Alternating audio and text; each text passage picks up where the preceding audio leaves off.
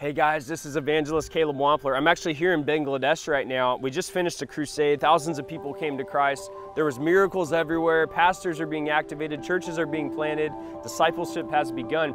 But there was actually a moment here that stood out to me. I've never had anything like this happen before. We were walking one of the nights. It was pitch black at night. The stars were out in the sky. We're walking on like the only road that goes through the city, and it was actually under construction. And so we're walking down this little dirt road at night using a phone flashlight where there wasn't hardly any electricity around. And I'm walking down the street and I hear the faint noise of people singing.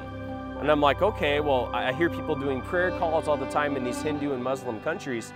Well, as I'm walking down the street, I start to recognize the tune. And in the middle of a country that's 99.5% unreached, you won't believe what I heard. I actually recorded it on my phone, and this is just a little clip of what you're about to hear. Amazing, how great thou art. Just walking by this house right now in the middle of 99.5%. They're singing a hymn. How great thou art.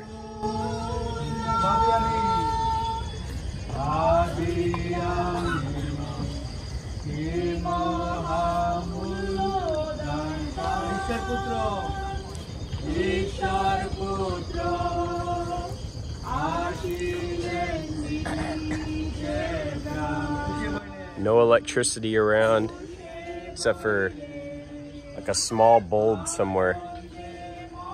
And they're singing a Christian hymn in the middle of 99.5% unreached. Come on, somebody. Fire of God, just bless these people. Jesus.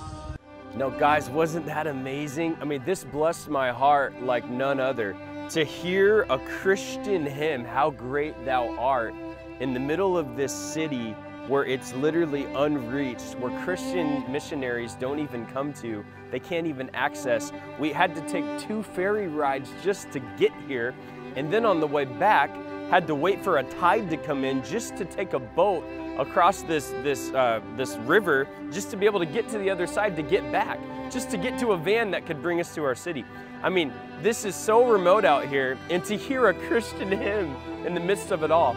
I don't know about you, but what I know is that in this time of shaking, of persecution, of famine, of disease, there are pockets across the world of the body of Christ that are raising up, that God is stewarding in the secret place, in places like there in Bangladesh, where families are gathering and praying and interceding and singing praises to God for the revival that's going to come and shake our world. My friends, everything that can be shaken is going to be shaken, but it is the season of harvest in Jesus' name. Don't give up, don't give in, and let's press in Jesus' name and see His kingdom come in the earth. I love you guys here from Bangladesh. I'll see you again soon.